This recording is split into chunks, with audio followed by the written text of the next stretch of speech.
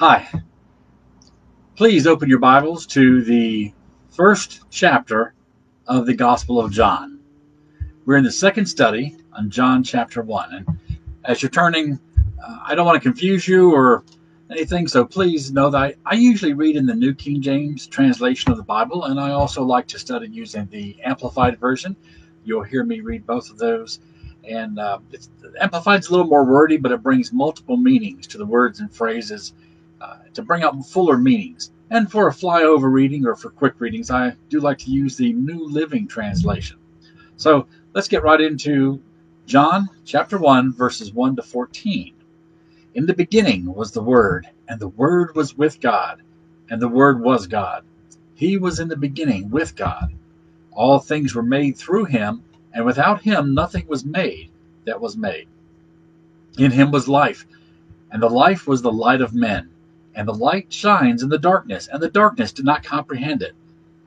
There was a man sent from God whose name was John.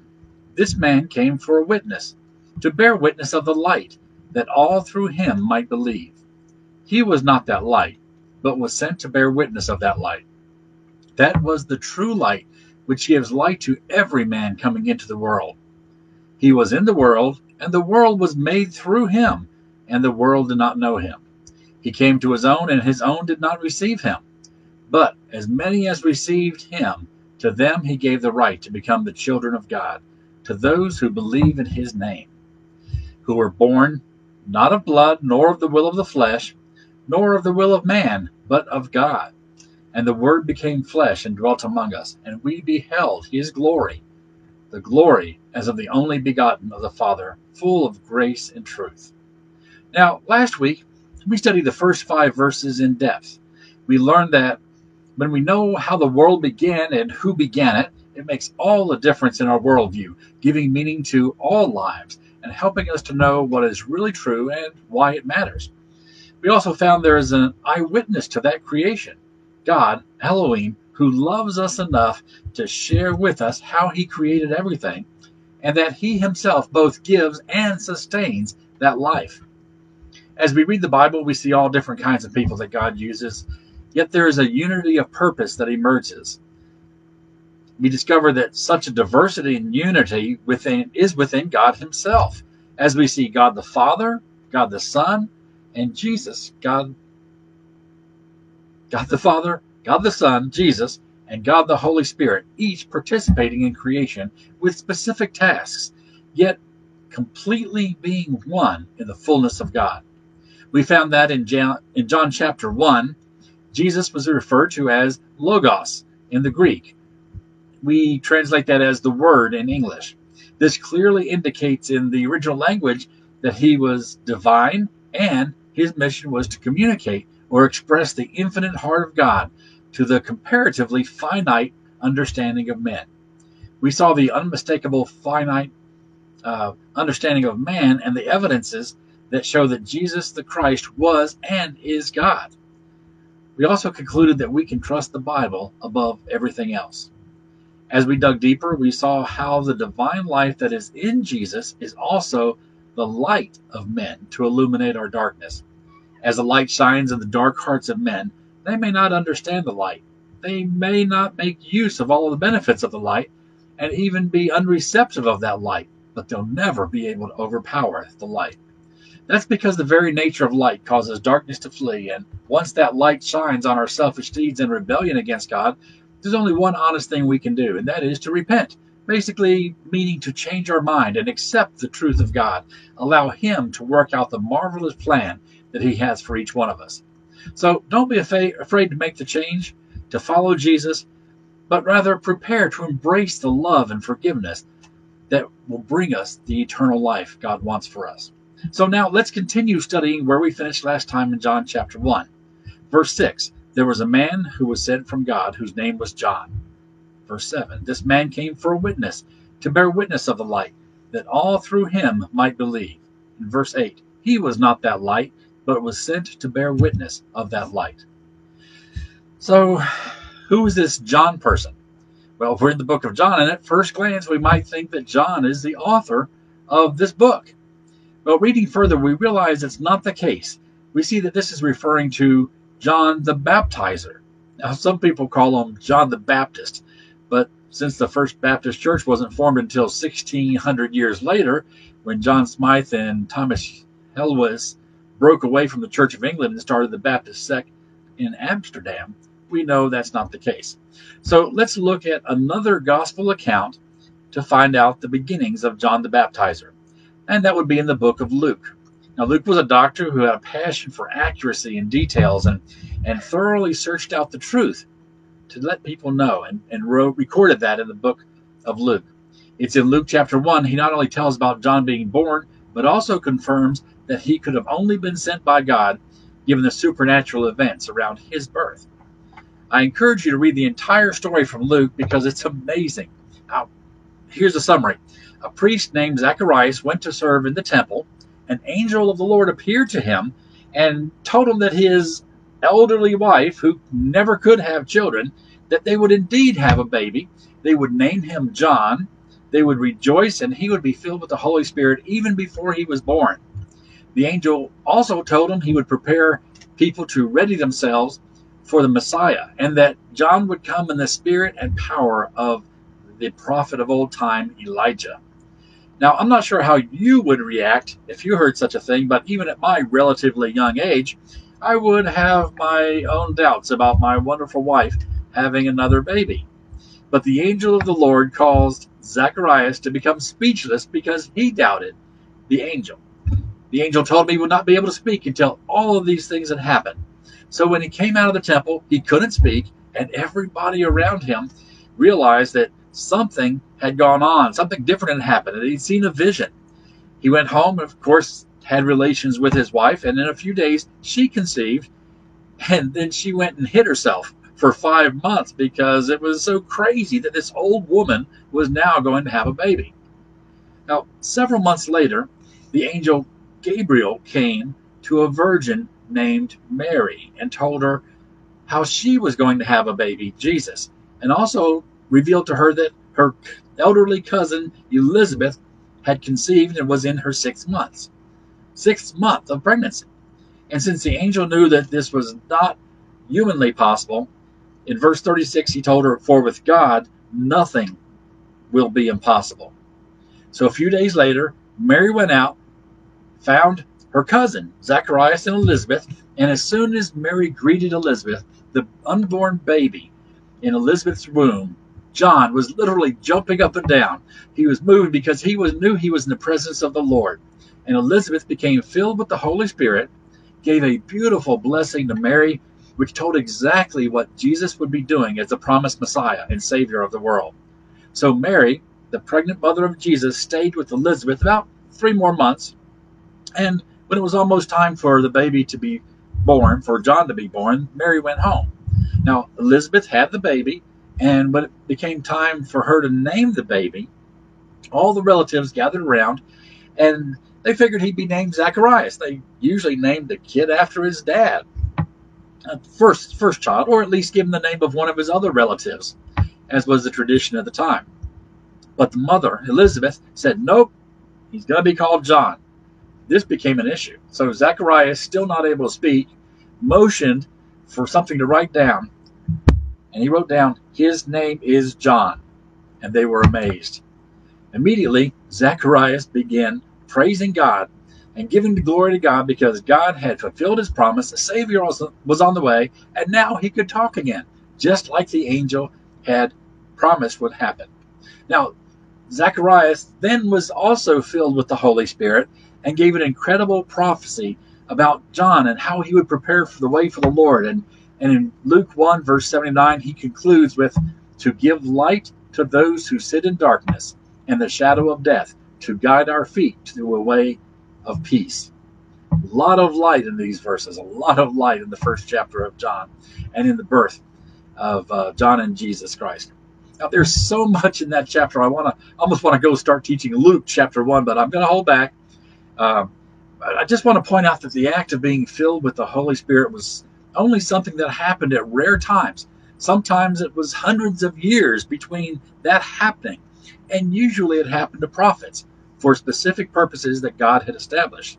And yet, within 3 months, we see 3 seemingly plain and ordinary people that became filled with the Holy Spirit, and they confirmed wonderful things that were getting ready to happen. Now we have a life lesson here that is simply God uses ordinary people to do amazing things. God uses ordinary people to do amazing things. As you see in the Hebrew scriptures, in the Old Testament, the Holy Spirit did not come and live inside believers in God or even live in the prophets of God.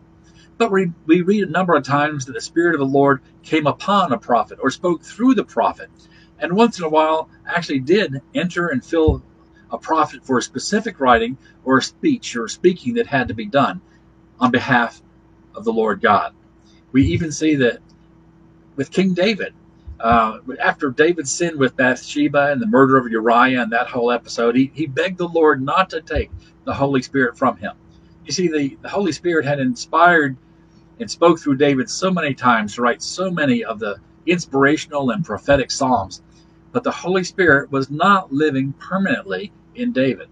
It's pretty obvious because of the things that we see in this episode of his life, his dereliction of duty during a war, the adultery he committed, the murder he committed to cover that up, all the other cover-ups and the lies that he had to tell. The Holy Spirit definitely was not living in King David at that time. So these three people, these three times where the people were filled with the Holy Spirit, were just a sampling of things that were yet to come. So yes, there was about to be a major shift of the workings of God on our planet. So buckle your seatbelts, okay? Enjoy the ride. As we continue traveling through the book of John, we'll learn more about the Holy Spirit, who he is, what his work on earth is through the Christian era, and why it is a blessing beyond words to invite him to work in our lives too. Now, let me mention at this point that the Holy Spirit filling you is not something to think of as weird or to be afraid of by any means. The reason I say this is because you may have seen something on TV or been in a meeting somewhere where there's some strange things going on, and they called it the Holy Spirit. Now, I'll just say that not everything people claim is from God is really from God, and not everything that people claim is of the Holy Spirit is really of the Holy Spirit. The scriptures are quite clear, and they give us several reasons why the Holy Spirit fills us. Honestly, I would be very wary of any activity attributed to the Holy Spirit that's not spelled out in the Bible. So let's take a quick look and see what are the activities of the Holy Spirit.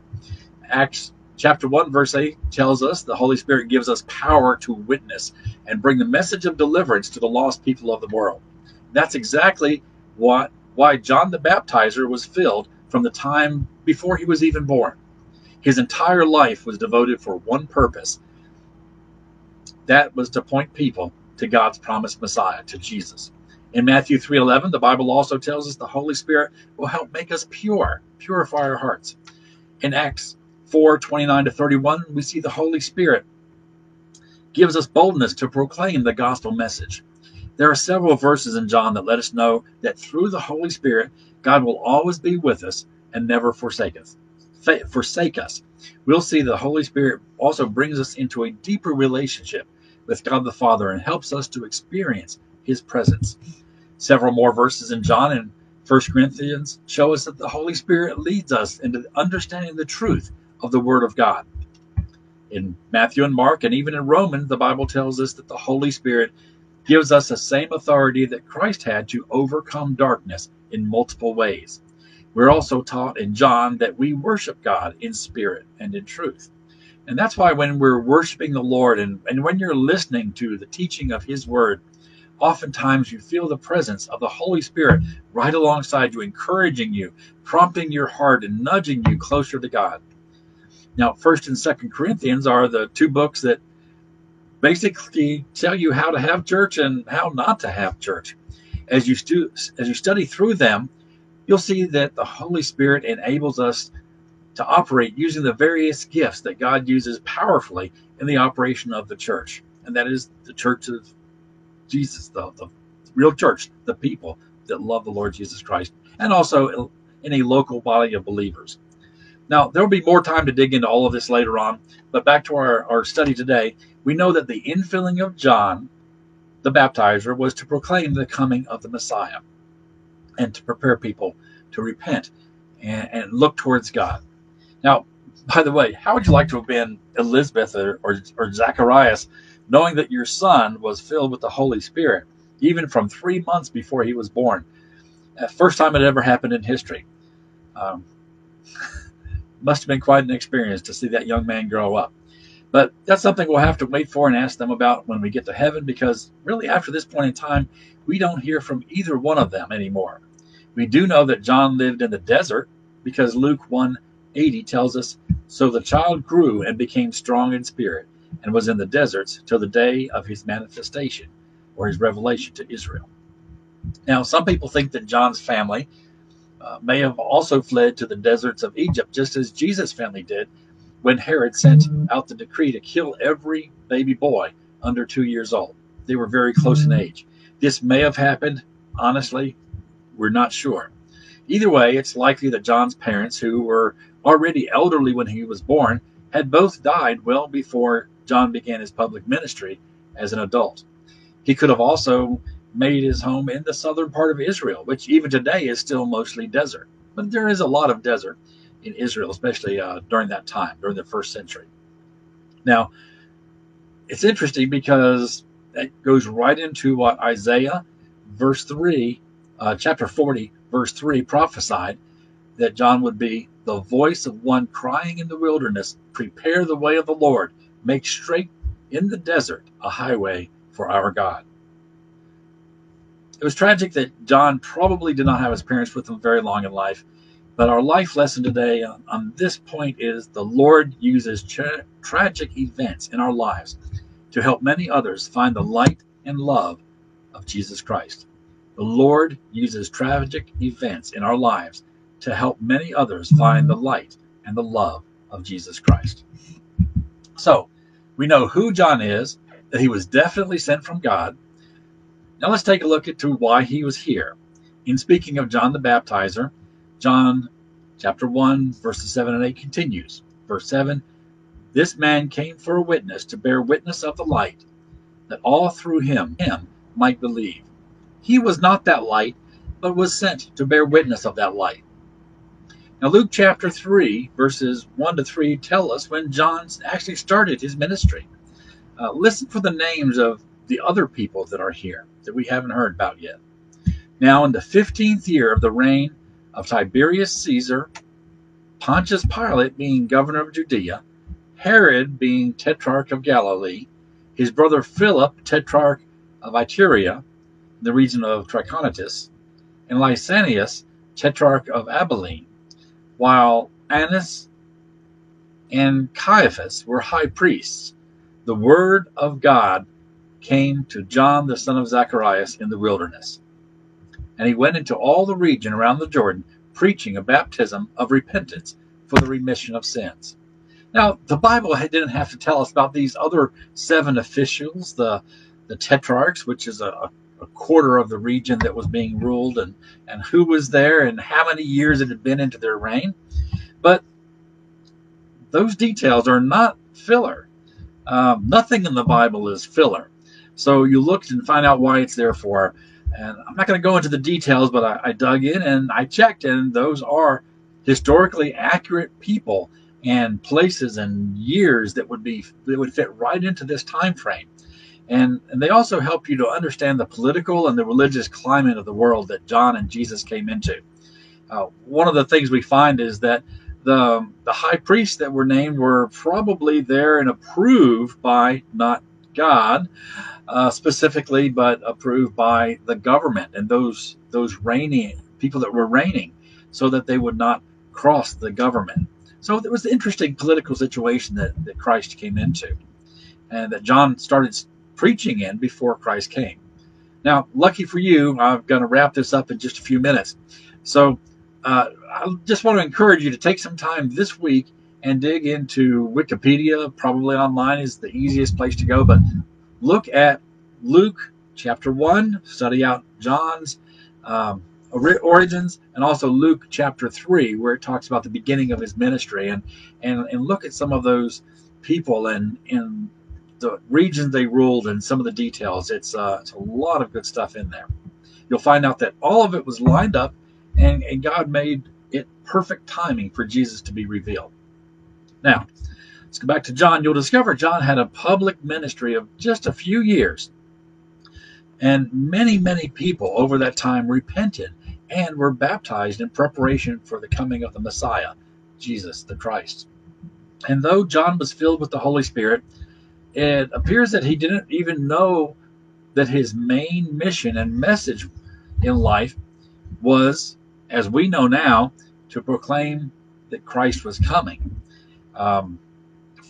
We just found out in Luke that the Spirit of the Lord came upon him and told him to go and do this. And so as the son of a Jewish priest, all those years leading up to this time, probably around 30 years old when he started his ministry, I believe he studied the Scriptures. I believe he dug into them and looked for the true meanings of the Scriptures and realized that the religious system of the time had strayed very far from the heart of God over these years. And I believe he preached boldly that everyone needed to repent from the evil and prepare their hearts for the true kingdom of God. We'll see here that he was definitely not. John was not the promised Messiah, nor did he even realize that his second cousin, Jesus, was the Messiah until God chose to publicly reveal it to John and everyone else that was there at his baptism, which we'll study here in just a few weeks. Spoiler alert, right? But the life lesson in all of this is the Holy Spirit reveals truth to us as we need to know it. Not too soon and not too late. The Holy Spirit reveals truth to us as we need to know it. Not too soon and not too late. Now, we'll discover next time the various aspects of the light that John pointed to as Jesus came into the world. But you don't have to wait till next week to discover that light.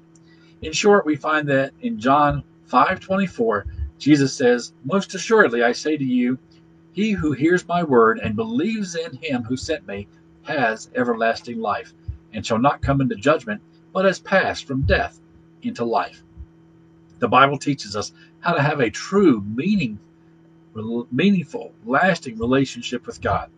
It all starts when you realize how much God loves you. For God so loved the world that he gave his only Son, that whoever believes in him should not perish but have eternal life. That's recorded in John chapter 3, verse 16. In Romans chapter 3, verse 23, it reminds us, we don't need to be told, it reminds us that all are sinners. It says, "For all have sinned and fall short of the glory of God." And then a few verses later, it tells us that God has a remedy for that sin. For the wages of sin is death, but the free gift of God, the free gift of God is eternal life in Christ Jesus our Lord. But to all who did receive him, who believed in his name, he gave the right to become the children of God. That's what John 1:12 said that we read just a few minutes ago. Now, as you're listening to God speaking these words, you may wonder, can I be saved? And Romans 10:13 gives us that good news, and it says, "For everyone who calls on the name of the Lord will be saved." You may be saved now, because if you confess with your mouth that Jesus is Lord and believe in your heart that God has raised him from the dead, you will be saved. Romans 10:9 says, "Truly, truly, I say," that was Romans 10:9. John 5:24 says, "Truly, truly, I say to you," and this is Jesus talking, "whoever hears my word and believes him who sent me has eternal life. He does not come into judgment, but is passed from death to life." You can talk to God through prayer. Just share your heart with him. He wants to hear from you. To begin your new life of faith, or if you feel far from God and you want to renew your relationship with God, I encourage you to pray a simple prayer right now out loud, such as this. God, I confess that I'm a sinner, and I'm sorry. I'm in need of salvation. I believe Jesus died on the cross for my sins. I believe he rose again to bring me new life. I ask to receive your forgiveness and grace. I choose to follow you as my Lord and Savior. Amen. If you sincerely prayed from your heart, the Bible says that all your sins have been forgiven and forgotten by God, and you're now a child of God. It's awesome. So after making that decision to receive Christ, we want to encourage you to seek a local church or congregation that will help continue you continue to grow in your relationship with God by teaching and following the clear teachings of the Bible. Please let me know if you prayed that prayer for the first time or if you're renewing your relationship with God today. I'd love to know. I'd love to send you some things that will help you grow in your faith. And as we close, I want to pray a blessing over you that's been blessing believers in God for literally thousands of years. That is, the Lord bless you and keep you. The Lord make his face shine upon you and be gracious to you. The Lord lift up his countenance upon you and give you peace. In the powerful name of Yeshua HaMashiach, that's Hebrew for Jesus, our Lord and Savior, Messiah, Jesus the Christ. And all God's people said, Amen. Thank you so much for watching and listening in, and we will attempt to do this again in the next few verses as we go through studying the book of John. God bless you.